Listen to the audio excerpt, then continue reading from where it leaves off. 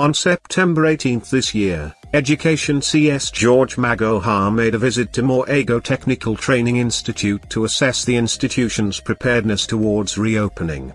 From the report given after the visit, the school was given 100% approval and the Education CS also commended the college's management for transforming the institution within a very short time to make it one of the institutions ready for reopening amidst COVID-19.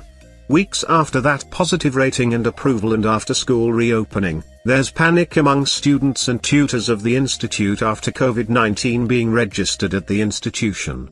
In news shared by Royal Media's Citizen Radio as well as Tuco, it's reported that a student had reported back to the college with a mild fever and cold symptoms, raising suspicion with regards to her health.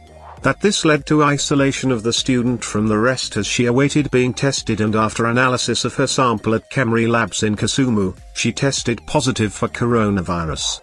After the confirmation, she was taken to an isolation center from where she's receiving treatment and being monitored. The college administration, however, informed the public that the student had not interacted with other students who are safe and carrying on with their exams after reporting back. This announcement comes at a time when there's suspicion that Kenya is probably headed into a second wave of coronavirus outbreak after a surge in infections over the past few days. Anyways, that's all I had for now. If you haven't subscribed, it's now your turn. See you on the next gossip.